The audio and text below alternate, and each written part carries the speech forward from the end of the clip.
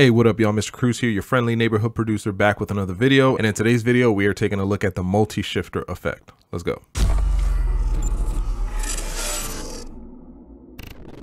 So what multi-shifter does is it takes your audio signal, right, wherever you have the effect on, and it's already going to cycle it through these 6 different types of modulation. So our modulations are octave up or octave down, a fifth up and a fifth down, a fourth up and a fourth down, for all of my football fans out there. And you get 3 different input types, whether you're throwing it on something general. This is what we're going to be using it on. You can throw it on vocals or percussions, or essentially drums. But I would suggest if you're throwing it on drums to make sure that the drums are not melodic. So I got this drum loop up here, and what you'll notice is that there's an 808 or there's a bass in it.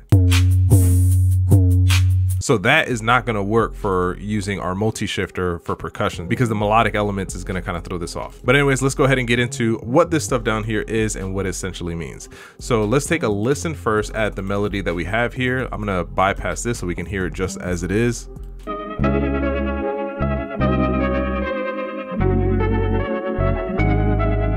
So with this, all this really is a pitch shifter duplicated 6 times at 6 different settings. So if I were to go here under pitch shifter, we have this one.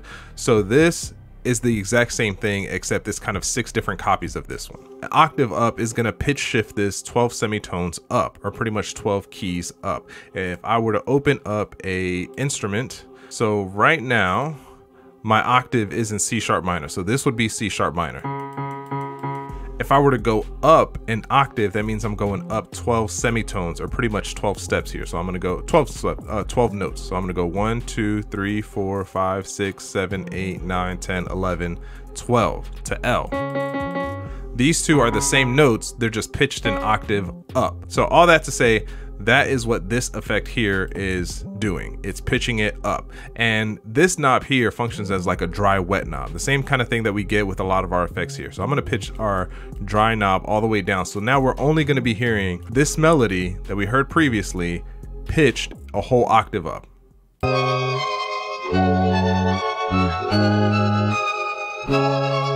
All right, so there you go. The same thing is with octave down, where it's really just pitching it 12 semitones down. So now let's hear that one. Yo, I like that. I vibe with that one right there. To explain fifth up and fifth down, fourth up and fourth down, that one's a little bit more complicated. I'm no like guru or anything like that when it comes to like music theory, because if somebody came in my studio was like, yo, can you play me a B minor, I would not know how to do it. I would have to like look it up in order to do that. But I'm gonna try my best to explain this here. All right, so C sharp minor, so this is where we are with C sharp minor. Now going a fifth up means I'm taking 5 steps up. So 1, 2, 3, 4, 5. So now we are gonna be at C, D, E, F, F sharp minor. Ignore the names that are on there. Let me see. There we go. So we're at C sharp minor, but we went 5 steps up, and now we're at F sharp or G flat. So that's what this one right here is gonna do with the fifth up, and the same thing with fourth down, where instead of going 4 semitones, we're gonna go up. Instead of going 5 semitones, we're gonna go up 4 semitones. So now let's see what this one right here with the fifth up sounds like.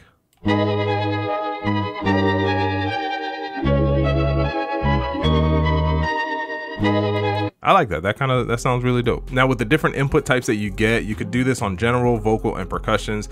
Vocal really only if you're doing like an acapella, and I would throw this on anything before you have auto-tune. Don't throw it on after auto-tune. Do it before auto-tune.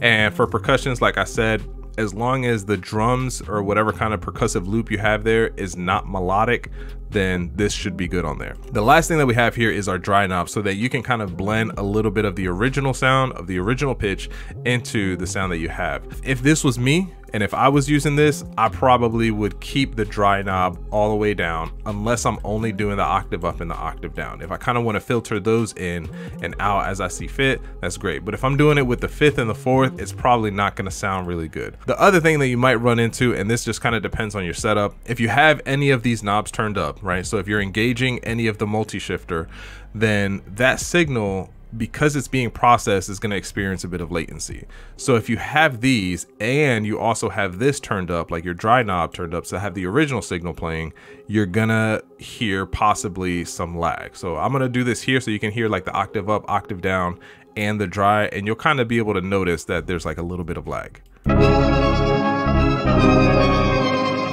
Right, that doesn't necessarily sound good. So I would stick to either using any of the ones at the top or at the bottom in tandem with each other. So if I'm going to do the octave up and the octave down, cool. If I'm just doing the octave up, or if I'm just doing the octave down, cool. But what I don't want to do is I don't want to do octave up, fifth down, and fourth up, and the dry, because that's going to sound absolutely terrible. I swear that sounds like somebody threw Elton John down like an elevator shaft. If I'm going to be using the multi-shifter, I'm probably not going to want to have the dry knob turned on, but that's just me. All right, well, there you guys go. If you feel like you've learned something in this video, make sure you hit that like button for me. If this multi-shifter effect is something that you think you would use, let me know in the comments below. Or if you've used it before, let me know how you have used it and like what the results were. If you want to check out more Bandlab tutorials, click right here. Outside of that, it's your boy, Mr. Cruz, out.